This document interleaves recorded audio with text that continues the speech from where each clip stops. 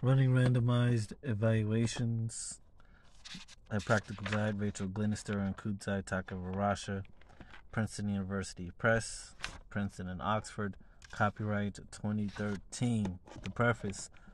Over the past 10 years, there has been a dramatic increase in the quantity and quality of rigorous impact evaluations that have tested the effectiveness of specific approaches to reducing poverty from Britain to Burkina Faso. Randomized impact evaluations have enjoyed a particularly dramatic increase in popularity. 20 years ago, few randomized evaluations were carried out by governments outside the United States, international agencies, or non-governmental organizations, except as a way to test the effectiveness of medicines or vaccines. Today, hundreds of randomized evaluations are being undertaken by all sorts of different organizations and on virtually every subject of importance to policy, including education, health, governance, the environment, and empowerment. These randomized impact evaluations are improving under These randomized impact evaluations are improving our understanding of the fundamental processes that underlie the persistence of poverty and the pathways out of it. Each evaluation answers some questions and raises new ones, the next building on the last, successively adding to our knowledge of what works, knowledge we need to design better programs and more effectively fight poverty. We have written this book for those who want to help generate a rigorous evidence base on ways to reduce poverty wherever it exists in the world by running or taking part in rigorous impact evaluations.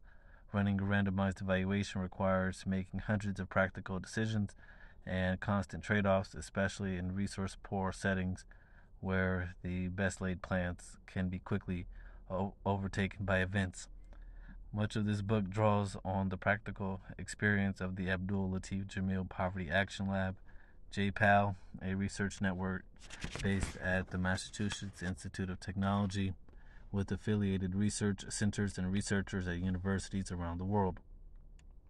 The camaraderie within JPAL means that every publication, conference, or talk has many contributors, including those who never attracted the limelight.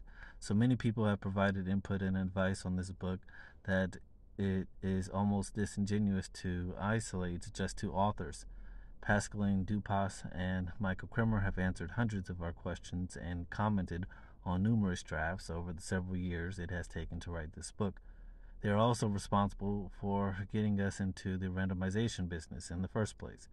Mark Shotland gave valuable input and advice on virtually every chapter and is the creator of the online tools that accompany this book. Allison Capillieri created the appendix, glossary, and bibliography and copy-edited the entire book. Claire Walsh fact-checked all mentions of existing studies. Leah Horgan designed the figures and the cover, and John Floretta gave detailed input on Chapter 5.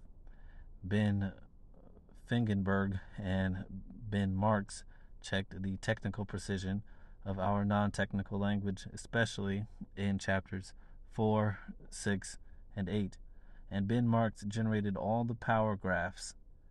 Caitlin Tulloch and Anna Yalours helped with the examples on cost effectiveness. Michael Kremer and Ben Olken patiently helped us work through some of the tougher econometric issues.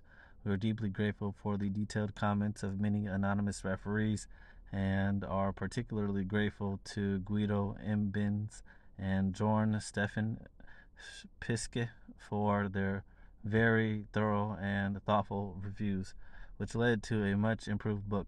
Finally, without Mary Ann Bates, this book would never have seen the light of day.